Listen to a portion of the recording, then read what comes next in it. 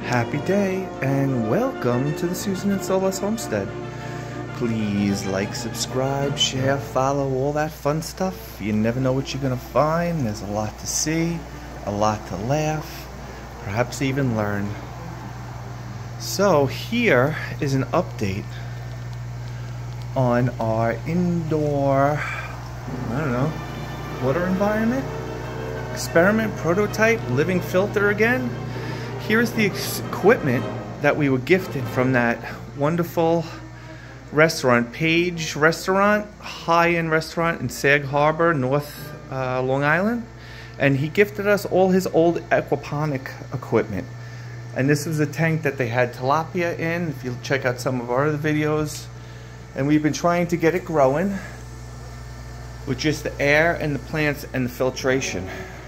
And might I say, it is growing. Let's see. We've got loaches growing in here, eating algae. We've got a bunch of tetra floating around. If you can see in the back, that is our filter. That's the philodendron plant. It's growing in there, and it's just an incredible root system. Though, I don't know if you see all the dots, this is an issue. These are bladder snails. Some snails you like, but these guys reproduce like rabbits. There's a nicer snail. I think that's a spiral devil snail or something. It's a cool snail. Look at that thing. Woohoo! We want more of those sucking on the tank. But look at all those other guys. We also have a few other types of snails. There's a mystery snail. That's a nice snail.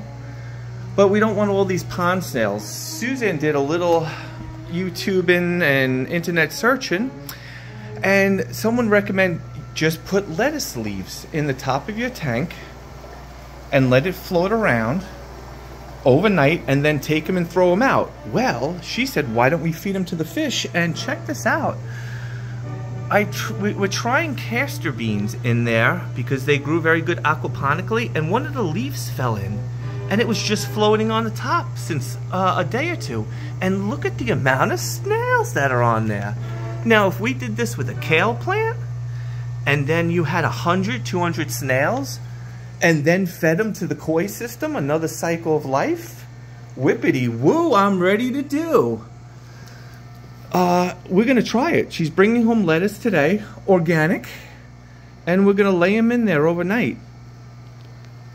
And that will be, instead of poisoning or using different type of snailicides, yes, they have them, we will use organic lettuce, and then it will become a food source for some of our other beloved animals. Just showing you some more snails. All we're doing is circulating the water. I have a little valve on here, and then I put a drip line valve that goes in these overflows, which are shut off. I'm going to show you in the back, and we just put bio balls. It has created one of the best environments for breeding and growing baby shrimp. I mean, it's incredible. I'm going to try to show you a little colony, if we could see. Yeah, we're going to have to go around the other back. Oh, there's some. See them in there? Hey, guys. There's a whole little colony of shrimp.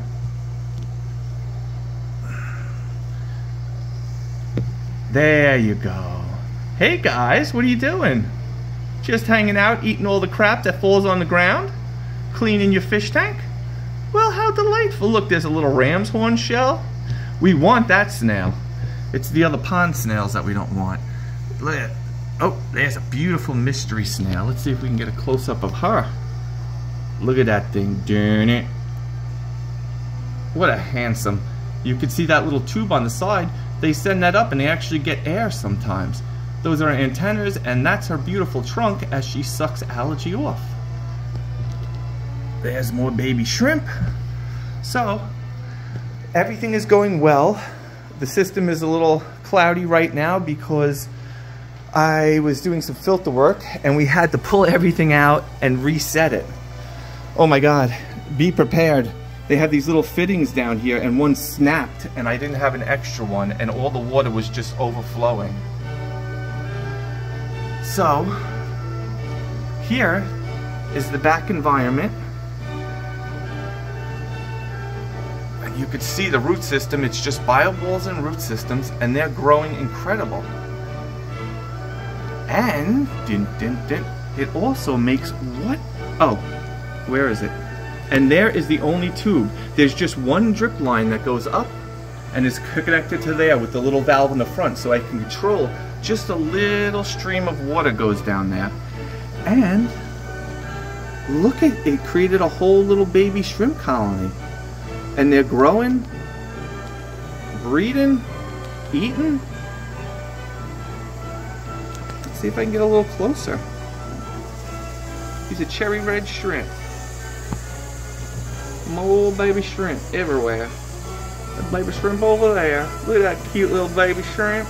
Oh, there's 3 baby shrimp. Oh my God, they're reproducing. Check out some of our other videos. We have one really cool where these are rather interesting and amazing animals. They're fanning their eggs. Wow, they're just breeding. That might be a different type of shrimp, a bamboo shrimp. It's like a different color. Well, you get the idea. So, more philodendron roots. Look, they're digging down. Super oxygenated. You can see the plants from above. We got a few temporary grow lights until we can make a better investment. Monstera, this is cuttings from the aquaponics center outside. Wow, it's kind of beautiful, right? Make it short. Put some funky music. But as you can see, they're doing incredible. We put some other philodendrons, they're new, and we want to add some color, so the red philodendrons. And here's that castor bean plant. It grew great in the aquaponics outside, so we figured we'd try it. I don't think it's doing as good. I mean, it's not dead, but it's not super growing. But that leaf right there that dropped off, we're gonna catch all those snails and feed them. A pest is gonna become a food source for our koi fish. It's amazing. Let's see. Oh, look at that. This is a whole nother little colony. This little crevice in there. The shrimp went in there. I'm not going to be able to get a view, I think, because it's going to be too much. More snails, and the snails in the way. Well, whatever the case is, that whole little stone has a little half-inch crevice, and a whole community of shrimp are living up in it. Just incredible philodendrons. Well, have a fantastic day, and love some nature today. We'll keep you updated, and there's going to be more long form and informative videos on all of our systems here. Less talking squirrels, but there'll definitely be cats. Have a fantastic day again.